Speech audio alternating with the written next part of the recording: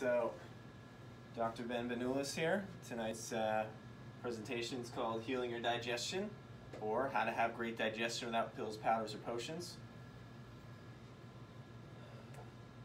Okay, so tonight's presentation is for you.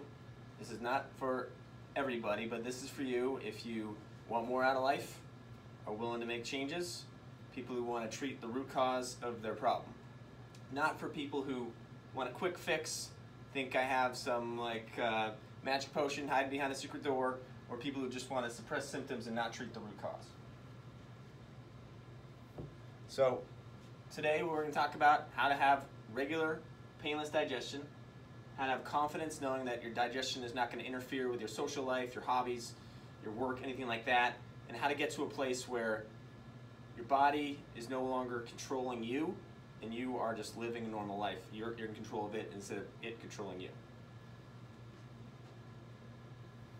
So specifically what we're going to talk about today, what causes these problems, why they're so prevalent, what body system is commonly overlooked in the role of this condition, and why many other gut health experts aren't talking about it, and or don't know about it, or haven't considered it, and then beneficial dietary strategies effective for busy working people. So, we have a finite amount of time tonight. I want to respect everybody's time. Okay, can only do so much in an hour, but we'll get through a lot of stuff. If you like what you see and you think there's a chance for synergy, a good fit between us, we can talk about how to go deeper together at the end. Just ask that to keep things running smoothly, we just hold all questions to the end, okay? Because there's a lot to cover. So please, any glowing rectangles you got, put them on silent, turn them off. We want your 100% attention tonight. So take notes if you want to, but you're going to get the most focusing your time here, okay? So, I mean, this is your life, right? So this is here's the information. Give yourself the benefit of 100% attention. Thank you. So, talking about digestive health, it's a common problem. I actually just read an article yesterday that said 15% of Americans have IBS, which I thought was an absurdly high number, because I knew it was kind of a common problem, but people don't really talk about it too much, so it's kind of hard to really understand the scope of it. But it's super common, and nobody's talking about it because for the most part people are embarrassed about it, don't want to talk about it, that kind of thing. It's loud. Okay. So everybody experiences these conditions differently. Okay, some people it's pain after meals, some people it's bowel irregularity, discomfort, gas, bloating. Some people have worse symptoms, blood in the stool, all kinds of gross stuff we don't need to get into details of. Okay, been talking with a lot of people who have these conditions. Oftentimes they're getting shuffled around to multiple providers, all these tests, can't really figure out what's going on, trying out these different supplements and pills and powders, and a lot of times they're really not getting anywhere. And it's starting to interfere with their ability to do their job, their ability to hang out with their friends, their ability to do hobbies they enjoyed. I was just talking with a woman today who doesn't even want to go out with her friends anymore because she's worried about what am I going to eat, and if people offer me drinks, I don't want to drink alcohol because I know it affects it, and I have all this anxiety about just going out. I'm not even social anymore. And so people feel their body's in control of them instead of the other way around. But what if you're able to have control of your body instead of it no longer controlling you, and you could just live your normal life and not have your digestion be interfering with it constantly? So stick around, we'll answer that. So just a little bit about me. I've been dealing with this, I've been on a journey with this for about 8 years. 2010, I started having noticing something was off. After certain meals, we'd have indigestion here and there, and then over the course of that year, it oh, thanks. Yeah, you got it. All right. So over the course of that year, it just got to the point where it was after every meal I was hurting, and then I was having all these other symptoms, and it was so severe to the point sometimes I have to like after dinner just like go lie down and just be like, ugh, and just like clutch my sides for like an hour in like massive amounts of pain. Didn't want to move, and it was like seriously interfering with my life. I remember I had like my laptop bag at work, and it was just full of pills of like Pepto-Bismol and Tums and all that stuff. And so things came to a head. I think I had like a rock bottom where it was like it got really bad, and I went out with some friends to a concert, and you know, I was like, okay, I'm not gonna like drink or eat any junk food or anything that's gonna like throw me off. But then, you know, you're out with your friends, like, well, let's buy you a beer, and you're like, no, that's okay. No, we're gonna buy you a beer. It's like, oh, I don't want to drink the beer because it's like, you know, the gluten in it's gonna throw me off. The alcohol is gonna throw me off. Friends are buying me drinks. Had a few drinks. I'm like, okay, no, this is like, and it's gonna affect me. Whatever. You know, it's too late now. And then, like on the way home, they're like, well, let's stop for pizza. It's like, oh no, let's not stop. But it's like you've had a few drinks. You're like, well, let's stop for pizza. Like, it's already gonna be bad, and I know like the dairy and the gluten and all that is gonna just make it worse. But whatever.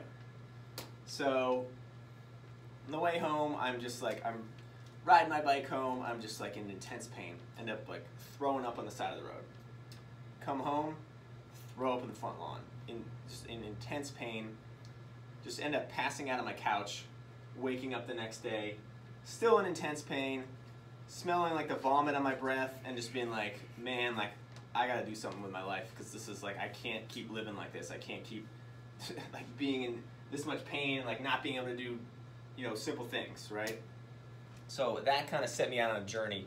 And so one of the things I did was, you know, I would go see various doctors, and I would say like, so does this have anything to do with what I'm eating? And they would say, oh, well, no, this doesn't have anything to do with what you're eating. And at the time, I was like, oh, yeah, well, of course, the doctor says it doesn't have anything to do with the food I'm eating. Must not have anything to do with the food I'm eating. But then, you know, if you think about it logically, it's like, there's this tube that runs inside of you, right? It's like 36 feet long, okay, it starts in your mouth, ends out here, and the inside of that tube is diseased, inflamed, and irritated. And the only thing that passes through this tube is the food that you eat. And so what they're proposing is that the reason that it's diseased, inflamed, and irritated has nothing to do with the one thing that passes through it, which this totally just fails the common sense sniff test, right? So, you know, medical community, they don't teach nutrition in medical school, so most medical doctors just say, oh no, it must have nothing to do with it, you know? And a lot of times it's easy to sort of overlook this, right? It's like, well, everybody else is eating the same food, nobody else has these problems that I have, so it must not be the food, right? Like I must just be plagued with just this bad luck. But the truth is that's not the case. And for a lot of people, it's just like, they don't want to even have the conversation of like, oh, I might have to change what I eat, because no one wants to change their diet, right? So, let's see, the food we eat today is not the same food we ate even 30 years ago. So it's something like now Americans get 93% of their calories from processed foods. They're essentially like made in a factory. They're not totally different from anything that grows out of the ground or you know, grows off of a tree. The foods are genetically modified.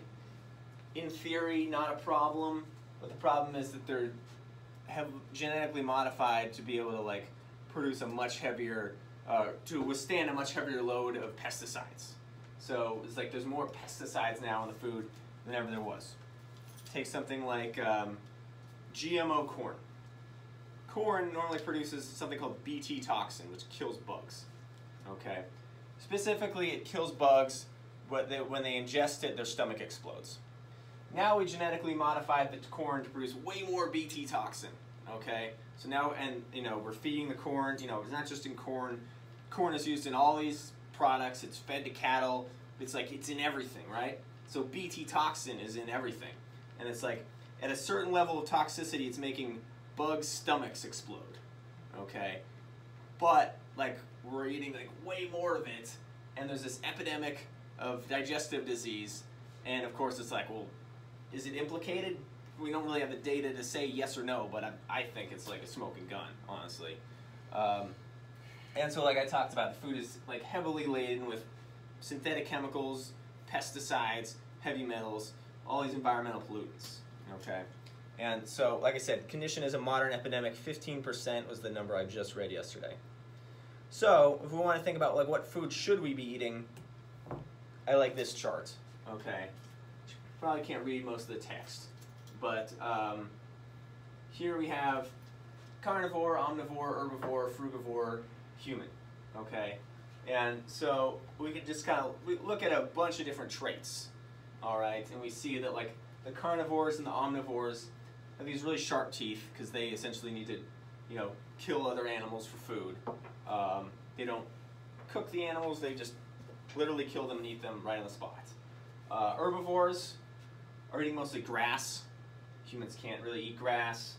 So a frugivore is all the arthropod apes, okay? Chimpanzees, bonobos, the great apes, all right? And they are the ones that are closest genetic relatives, that our common ancestor is about like 15 million years prior, okay?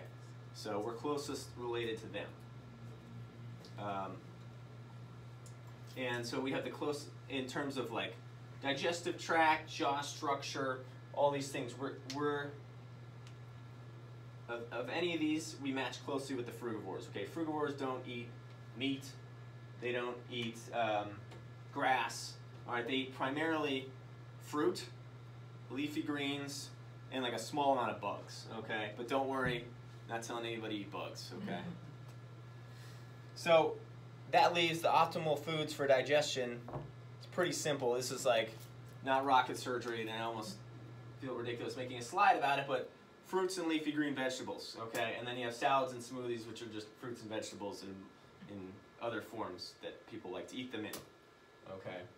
And so, you know, I have people come into my office and they're like, oh yeah, I eat a lot of fruits and vegetables, you know, they're like, you know, oftentimes like well overweight, and it's like, you know, if you were eating lots of fruits and vegetables, probably wouldn't have the problem you're reporting to me. So just to give you an idea, the USDA tells people to eat 5 servings a day, okay? And a serving is like 3/4 of a banana or something. Like, it's not that much, right? But the average American gets less than 2, okay? And mostly in the form of tomato sauce on pizza and deep fried potato French fries, okay? So not really like the healthy version, like the highly processed version.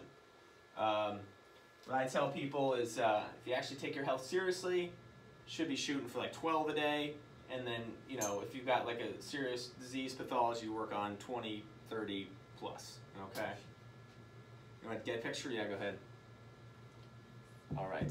So, if you only get one lesson from this entire presentation, it's on this slide, so pay attention.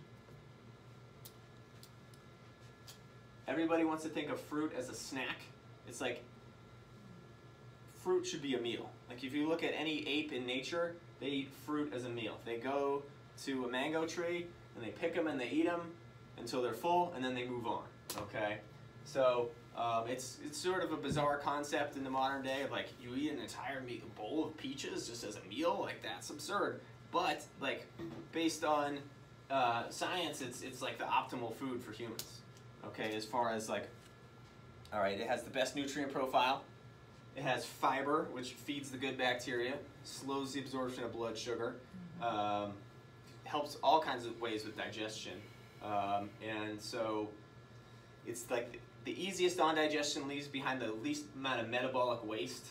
And summertime, guys, so like, all right, so this is like the kitchen situation in Dr. Ben's house. Okay, we've got like the mango stash is super good, peach stash is decent, banana stash is in good shape, okay?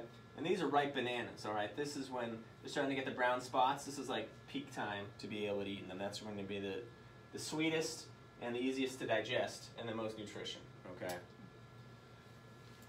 So, move on. It's not all about the food. Anybody ever notice that when they get stressed out or going through a difficult time that their digestive issues get worse? Okay. All right, so now we have to think one level up. What controls digestion? There's a master control system that controls every other organ system in the body, every muscle, tissue, organ, gland, and so on. So just a little like Lord of the Rings, like kind of one system to rule all the other systems, right? And that is the nervous system, okay? Your brain sends signals down your spinal cord to everything here, okay? It's the big boss, controls everything, all right?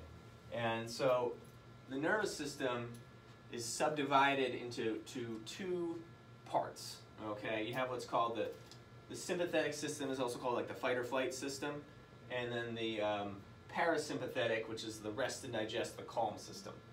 And in modern day, this is on overdrive for everybody.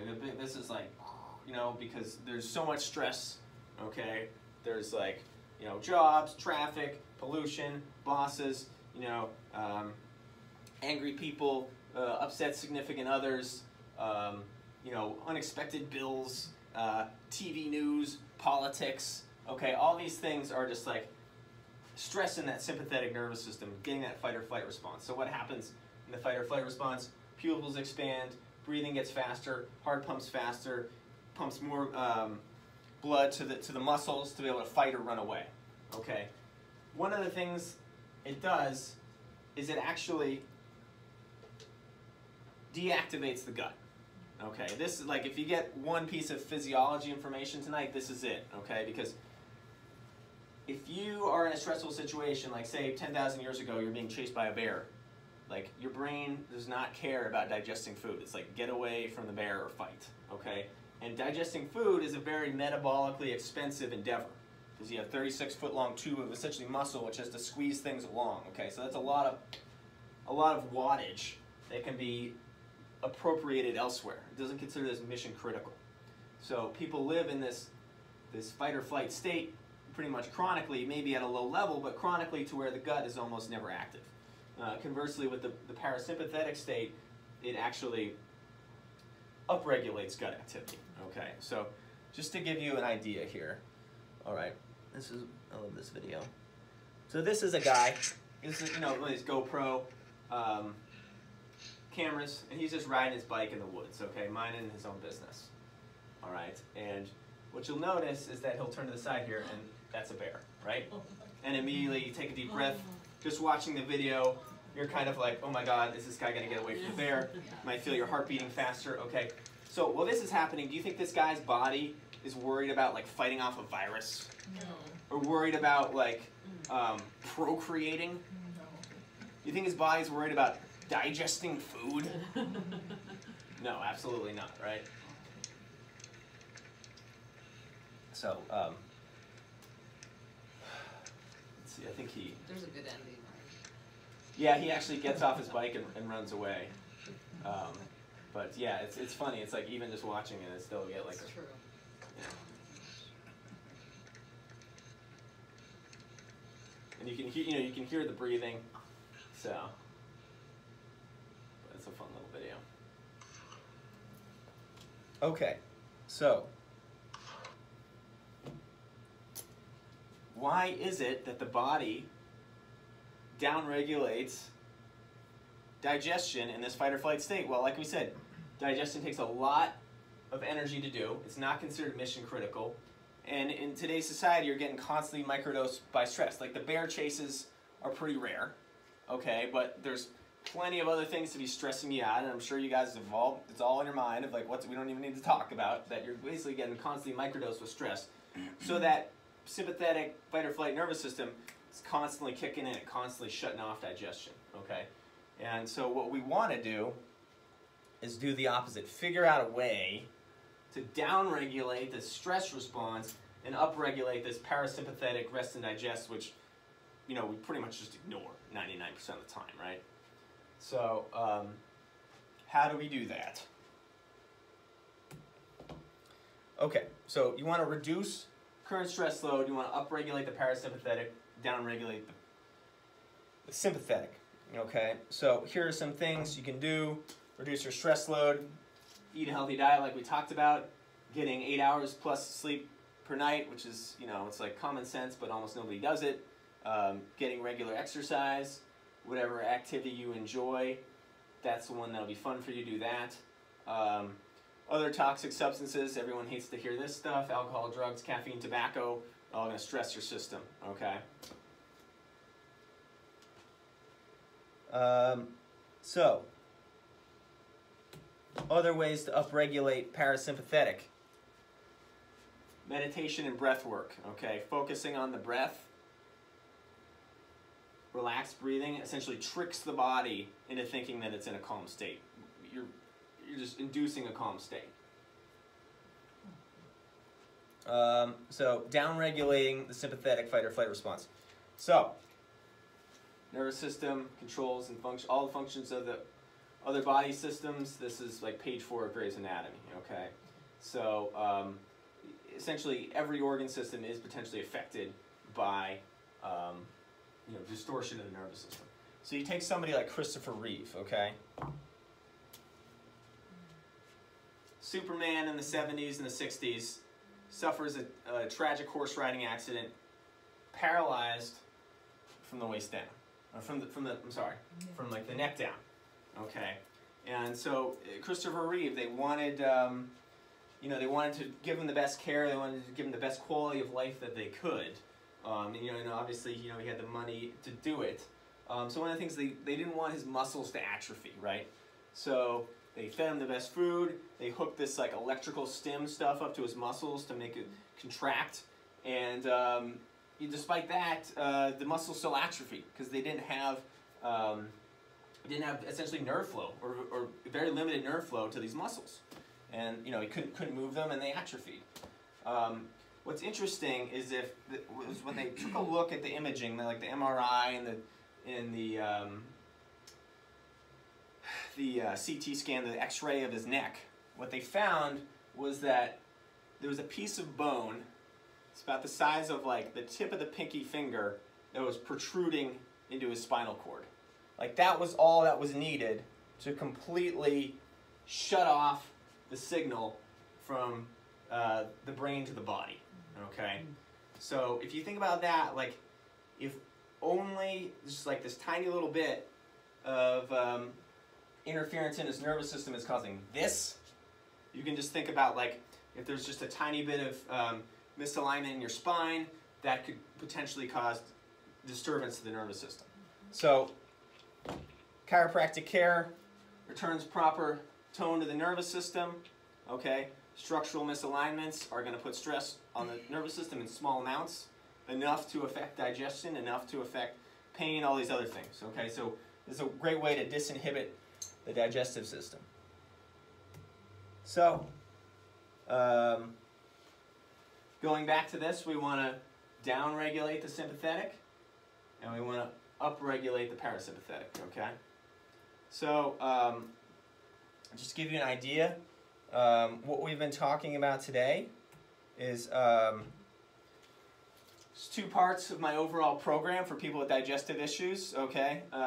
Chiropractic care, eating for optimal digestion, breath work and meditation, and we have like an online community with support, okay? So if you're interested in working together, running a deal for tonight's talk, normally an exam, an initial intake in my office is $120. Tonight, if you sign up for an appointment this week, it's $60. Okay? So with that, can open it up to questions. You can turn the light back on. What are your thoughts on like high sugar fruits and vegetables? Sure, that's a good question. Humans are naturally sweet seekers. Okay, we like the idea of sugar, like it tastes good. Now we've been told in society, like, you know, it's been deemed like sugar is bad, and I think there's reasons for that, but naturally we crave sugar. We crave sweet food, and that's like hardwired into our DNA. Because 3,000 years ago, there was no, you know, Frappuccinos, there was no Lucky Charms, like you couldn't go outside and like, you know, pick from the, you know, Little Debbie bush, right? Like you You went outside and you picked fruit, because that's all there was. So that signal was there. The desire to crave sugar was there because your body really wanted fruit. But now we have all these ways of getting the sugar without any of the nutrition. And so when we don't get the nutrition, the body keeps shooting off the sugar signal, like, give me the sugar, because it wants fruit, right? So I think fruit is like completely healthy food. If high sugar fruit like caused health problems, I'd be very dead, okay? And I probably wouldn't fit in this room, all right? So fruit is a completely different story than like processed foods with sugar, because it has fiber, it has nutrition, it has all these things that they don't have, which is what our body needs. So that's kind of a long answer to that question, but does that answer the question? You're saying it's okay. Okay, yeah. Now it's more than okay, it's like optimal, it's the best. Okay, so I have a question about Yeah. your special deal tonight. So that's a consultation and An exam. exam. Yeah. Okay, and then of course it goes to the next level. Yeah. So how does that compare with your monthly cost, or is it a special cost for the program, or what? We can talk about that one-on-one after if you want. Okay, Yeah. sounds good.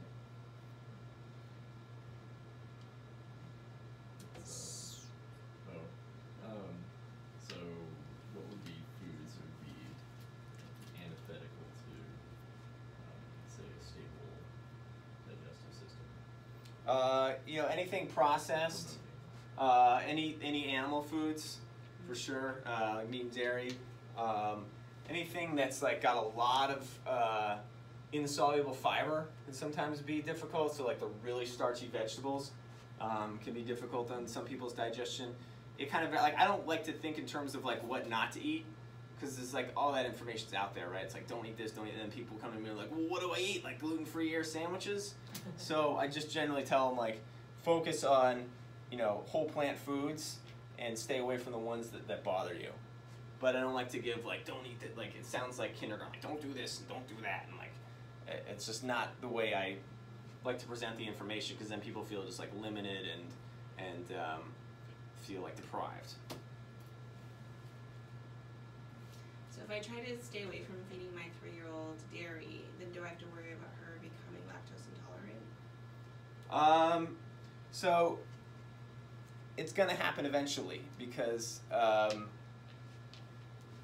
like breast milk is essentially only for babies, right? Like they're up to a weaning age, and then they don't drink it anymore.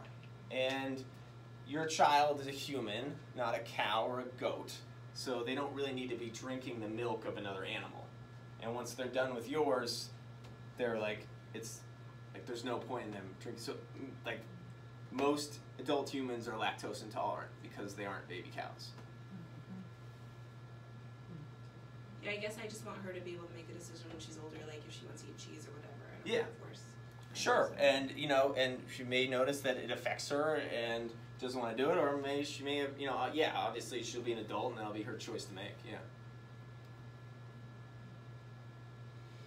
What about adequate amounts of protein? That's a good question. So the human body recycles 99% of its own protein. Okay, so fruits and vegetables tend to have around 10% per calories. The World Health Organization has said that the minimum need is about 5% of calories, so you're good within like a double margin of error. Yeah.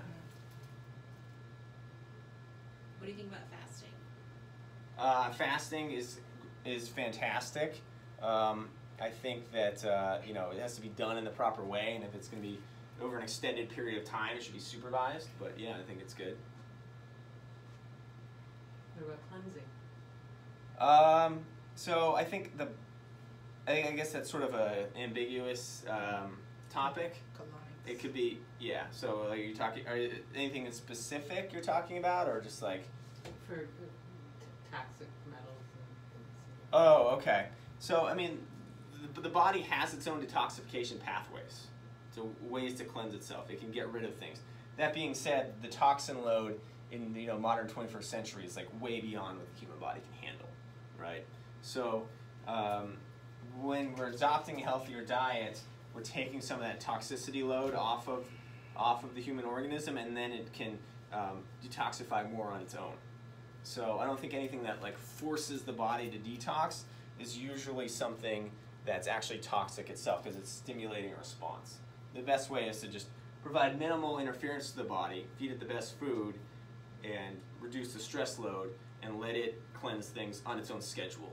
Because you dump too much toxins in the blood at one time from fat stores and things like that, the kidneys can't filter it all, you run into problems. So it's got to be something that's done like at a slow pace, so that it's like not too much for the body to handle, but the body can do it on its own given the proper conditions. And so you said you have a 4-prong process? Yeah. So are the processes of the first two obviously would be what you do as a chiropractor, but the other portions, is that something we engage in like through the center here, or how do we choose to do Good question. So there's video modules, and there's like an online group, and there's this app called Voxer, where essentially it's like a walkie-talkie thing where you can send voice messages. So I'm available on that, and then there's like coaching calls, because there's people who are doing the program online, like remotely, and then there are people here doing it. So a lot of it is like over the internet, essentially, with like video modules and online coaching and stuff like that. So are you also marketing products for weight loss and all that? I think, doing this program, weight loss will happen, but I don't like if people are specifically seeking just weight loss, I don't think I'm a good fit for that. I want to work with people who like want to get well and treat the root cause, as opposed to like, because you can go down the street and they can, chop out part of your stomach, or they can, put a belt on, or some like quick fix mode to make you like lose weight, pretty fast. Maybe you keep it off, maybe you don't. This is more about like adopting a healthier lifestyle, something sustainable long term. Weight loss is just like one side benefit of it. Okay. Yeah. Do you recommend supplements? There's only a few I recommend, and only if you like certain vitamins, only if you test low for them, vitamin D and vitamin B12. But generally in Phoenix, like vitamin D is not a problem because there's so much sun. Vitamin B12, for various reasons, I supplement it. I think most people need to, but for the most part, like supplements is not a strategy here. I don't think it's like, especially for the digestive stuff, I don't think it works very well. What's the proportion of fruit you'd recommend to veggies? Like twice as much? I would say in volume, roughly the same amount. But like, it's more of like, just eat a lot of both. And like, if you're wanting something sweet, you tend to go more towards fruit. If you're wanting something savory, you tend to go more towards vegetables. Just eat a lot of it.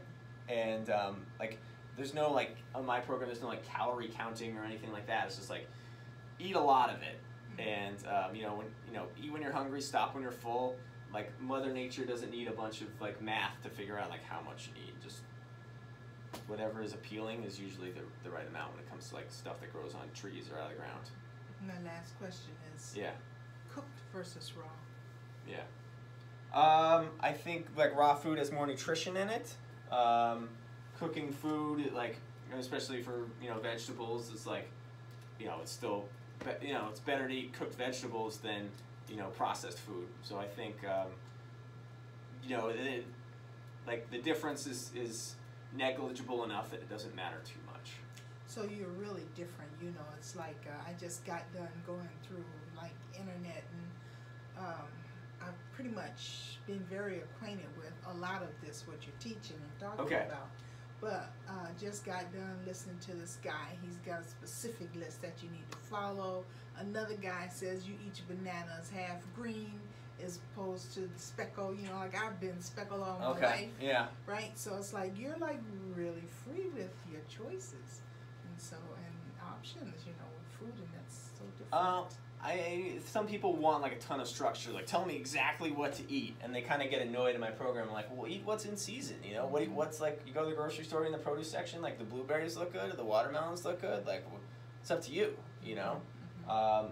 Some people, I find that most people, like some people need the structure of like, tell me exactly how many grams to eat at every meal, and I just don't think that that's like sustainable long term. Like I think people gotta like get to know their own body and know what works for them. And if you give general guidelines that are like you know, not super restrictive, but at the same time, it's like, so I'm not just saying go out and eat whatever. Like, there's guidelines. It's just not like super detailed, because I don't think like, I don't know. That kind of stuff drives me crazy. It's not my style, I guess. Whenever I've tried to eat fruit as a meal, it just doesn't fill me up. Okay. What strategies would you? So I think that's a good question. Fruit is very calorically poor, as in like it doesn't have a lot of calories, but it has a lot of nutrition in it. Nutrient dense, calorie poor. And so it takes time, especially when we're used to like heavily processed, calorically dense foods. It's like we don't need to eat very much, and like we get the calories we need often more than we need, right? So something like fruit has maybe 300 calories a pound. Okay, bread has like 1,000. Meat has like, ice cream has like 1,500 calories a pound. Okay, oil has 4,000 calories a pound. So you need to eat a lot less to get the same amount of calories. So if your stomach's used to eating these like really dense foods, it doesn't stretch very much. But your stomach is a muscle, and so as you eat more and more fruits and vegetables and meals of them, eventually you develop a stretch in the stomach, and you can fit more food. So the normal human stomach can fit like a liter of food. Okay, it's like 32 ounces. I had a competitive eating roommate back in college who could like fit 5 liters of food in his stomach. Not something I recommend doing. Okay, but you can easily stretch it to be able to hold 2, sometimes 3. So over time, you build the stretch in your stomach to be able to fit more fruits and vegetables. So we wouldn't just be eating a plate full like a regular dinner. We'd be eating like 2 platefuls of fruit for dinner. I mean, not necessarily like for dinner. Like, you know, fruit could be part of the equation. It's not like every meal has to be just fruit. But like, you know, I had 3 mangoes and a salad for dinner. So that was yeah. And then, you know, obviously, like as you're easing into it, there's only so much you can eat in a sitting. So you might eat more frequent meals. You might eat like, you know, cooked plant foods that are a little more calorically dense, stuff that you could tolerate, like, you know, rice, potatoes, stuff like that. A little more density to them. Still plenty of fiber, and yeah.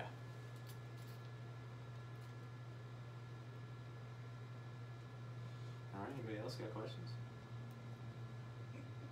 I have more if you guys don't mind. Yeah, you guys are free to like, you know, like doors.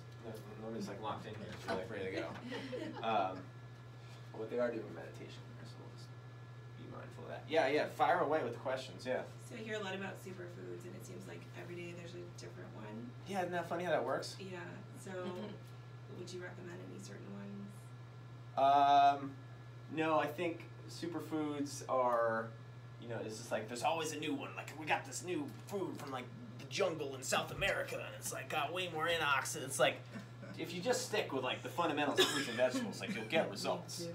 A lot of these things are just essentially like marketing hype to like, oh, here's a new product you gotta get, you know. And it's more of like a magic pill kind of mentality. It's like, oh, if I just get this thing from like the depths of the Amazon, like it'll solve my problems. And like stick to the fundamentals is what I tell people.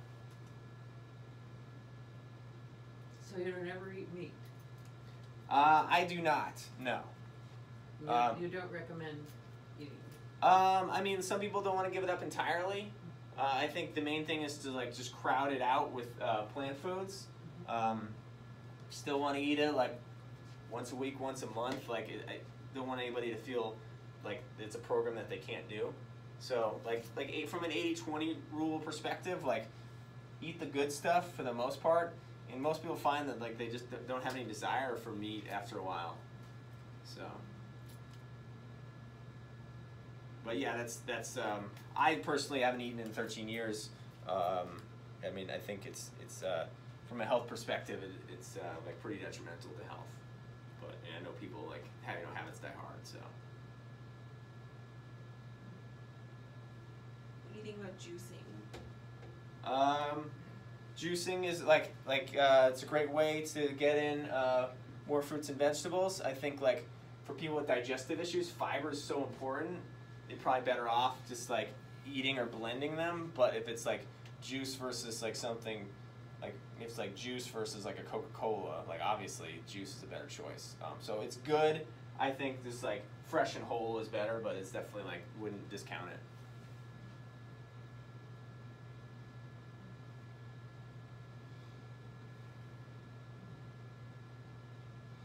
So do you supplement with any kind of protein? I guess I'm still concerned about the protein. Okay. Yeah. So yeah, I haven't eaten meat in 13 years. So everybody stand up. I'll just show you. This is me doing one arm push-ups. Okay. Don't have a problem with the protein. I'll do these all day. Okay. So. Fish. Not a big fan of the fish, honestly. Yeah, just so much toxicity in the ocean. I mean, if you think about it, like all the pollution ends up in the ocean. Mercury, all these persistent inorganic pollutants. Every pharmaceutical drug, no demand, birth control pills. It's like it's all in the ocean. It's in the fish. So yeah, I think it's like a bad idea. So I'm gonna take a guess that you have a garden. I do not have a garden. I should have a garden. I should be wanting to talk in the garden. And you don't eat eggs either? Not a fan of eggs. Like I said, I try not to talk about like what not to eat because I think that trips people out and they like get into this mode of like, oh, I can't have this and I can't have that. It's like, have it every once in a while, but focus on like what I talk about, and like, you won't even be thinking about it anymore.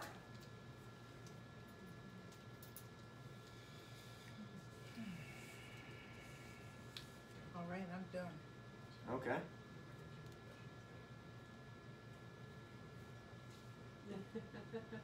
All right. Well, thank you guys. Awesome. Thank you so much.